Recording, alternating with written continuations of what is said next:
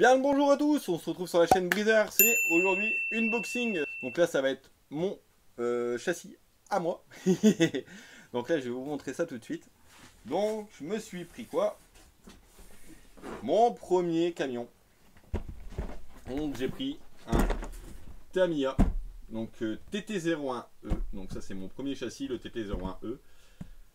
Et je me suis beaucoup amusé avec. Donc là je suis parti sur le camion. Donc pourquoi est-ce que j'ai pris un Tamiya tt01E? Vous allez vous dire pourquoi il va pris une carton. Tout simplement parce que je vais rouler avec mon fiston et il va avoir sa Tamiya d'origine de boîte montée. Et si je commence à sortir ma FT1S ou un autre truc qui marche beaucoup plus fort, il va me dire ouais mais tu triches, nanani, c'est pas la même voiture, nanana. Du coup j'ai pris un camion.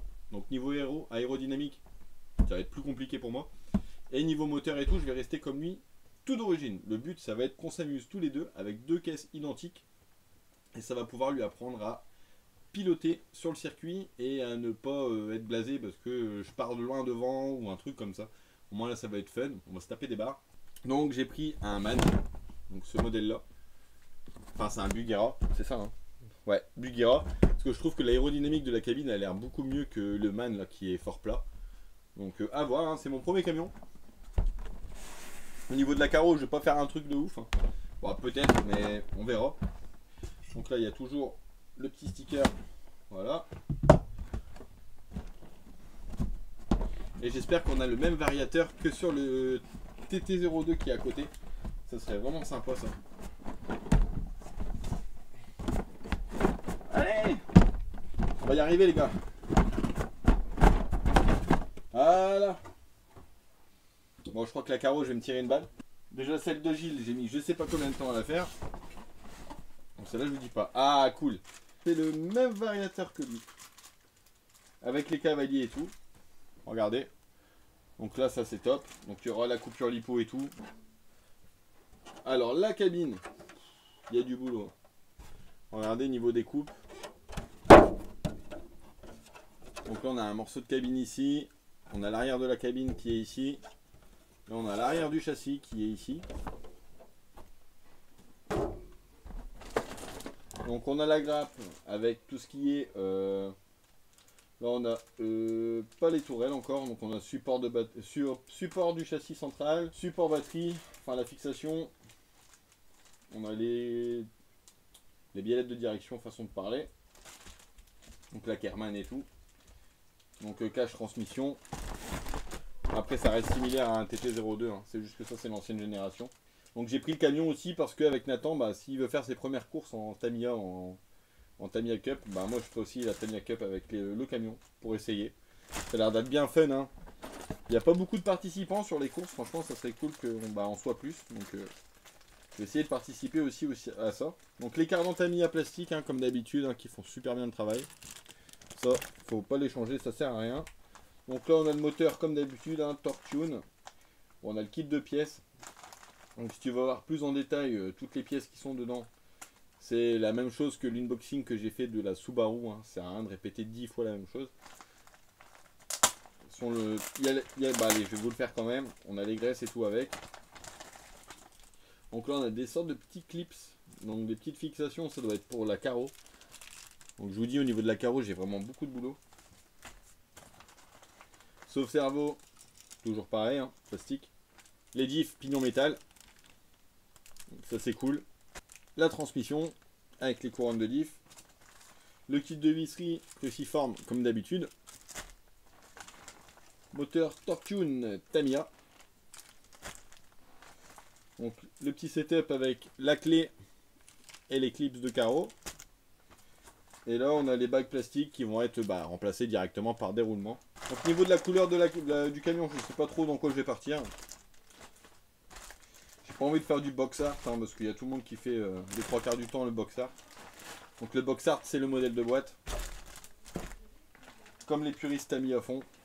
Sauf que moi je ne suis pas un puriste. On verra la couleur qu'on met. Donc on a le pare-choc, ça doit être pare-choc arrière je pense. Mais ça va être tip top cette affaire. Donc on a le bas du camion hein, qui est ici. Voilà.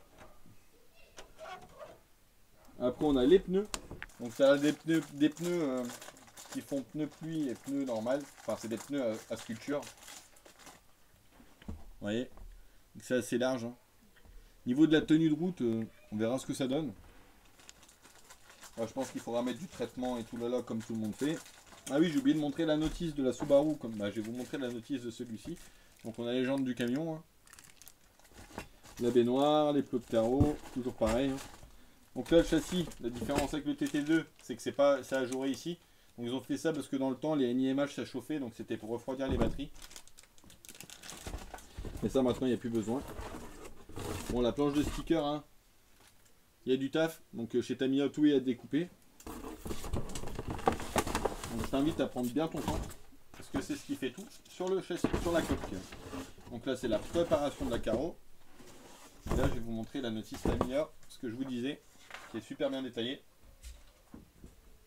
Donc tu vois ici, tu as sur le côté, là, comme là par exemple, tu as tout qui est directement à l'échelle. Donc si tu ne trouves pas la pièce, tu la mets dessus et tu vois si c'est la bonne taille ou pas. Donc ça c'est vraiment les meilleures notices franchement que j'ai eu de ma vie, c'est les Tamiya. C'est les plus simples, les plus clairs. Il n'y a pas d'erreur. C'est extrêmement rare qu'il y ait une erreur sur une notice Tamiya. Donc les diffs Tamiya aussi ne sont pas étanches. Je préfère le dire aussi. Commencez pas à vouloir mettre de la graisse, enfin des huiles épaisses et tout dedans. Ça va fuir de partout. Donc soit tu mets de la graisse d'origine et c'est tout.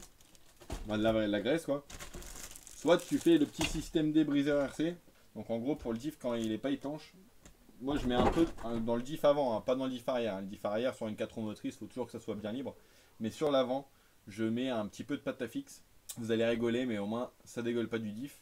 Et ça reste assez souple. En fait, selon ce que tu mets comme épaisseur de pâte à fixe, en fait, tu mets un tout petit peu de graisse avec, ça va faire un petit mélange, un petit truc. Et tu vas commencer à avoir le diff qui est beaucoup plus dur. Donc au début, il va être très dur.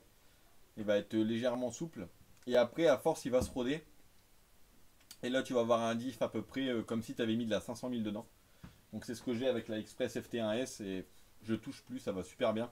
Parce que même quand tu as des montées en température de diff, eh ben, ça reste la même dureté. Donc ça c'est génial, tu as la voiture qui est identique du début à la fin du pack. Donc ça c'est top. Parce qu'avec les huiles de diff, quand on met des normales, le problème c'est que selon les marques et tout, il y en a qui résistent plus ou moins à la chaleur et en fait tu n'as plus la même dureté de diff. Donc tu as une voiture qui, tout au long de ta course, en fait elle change de comportement au fur et à mesure du temps. Donc ouais, là c'est la petite astuce système D, hein, système du bled, façon de parler. Et franchement, Willy Dave peut en parler, il peut en témoigner. Franchement, en fait il faisait les courses Tamiya, enfin ils ont une piste du côté de Lys-les-Lanois. Et il m'avait dit, ah tu sais pas qu'est-ce que je peux faire pour ma Tamiya pour qu'elle marche mieux que les autres en virage. Parce que franchement, il me dit j'arrive à bien rouler et tout, mais en virage, ben on est tous à peu près pareil. J'ai dit mets de la pâte à fixe, copain devant, tu vas voir, ça change tout. Il l'a fait et au final après il a niqué tout le monde et du coup ben après tout le monde a fait le même. Donc c'était le petit unboxing tranquillou Tamiya. Ça me fait drôle de ressortir une Tamiya depuis le temps. Donc ça c'est mes débuts en RC hein. Donc je vous dis, si tu débutes vraiment du début et que tu veux un truc assez robuste, facile à monter pour bien apprendre à te familiariser avec les notices etc, bah, je te conseille de prendre ça. Après, si tu as déjà l'habitude de monter des châssis et tout, de ce côté-là, tu n'as pas de problème et que tu veux un truc qui marche qui marche bien, mais tu n'as pas besoin de... Parce qu'en fait, la Tamiya, elle est bien aussi, mais il faut acheter plein d'options. Après, il faut acheter les biellettes de direction réglables, il faut acheter les amortisseurs hydrauliques. Qu'est-ce qu'il y a d'autre? Les barres stabilisatrices, il y a plein de choses à acheter pour que le Tamiya devienne vraiment bien performant. Et en fait, avec la Carten, tu l'as déjà directement. Sauf que ben, c'est pas du tout la même notice, c'est pas la même histoire, donc c'est pas le même montage. Donc pour bien débuter, franchement, une Tamiya comme ça, c'est nickel. D'ailleurs, je conseille de la laisser de boîte. Tu roules de boîte, tu te fais plaisir. Juste, tu mets le cardan central si tu veux. Et après, tu la laisses comme ça, tu fais pas de frais. Tu continues de rouler avec comme ça. Après, soit quand tu veux passer à autre chose, tu la revends. Et là, tu te prends un châssis un peu plus typé, façon de parler course, quoi.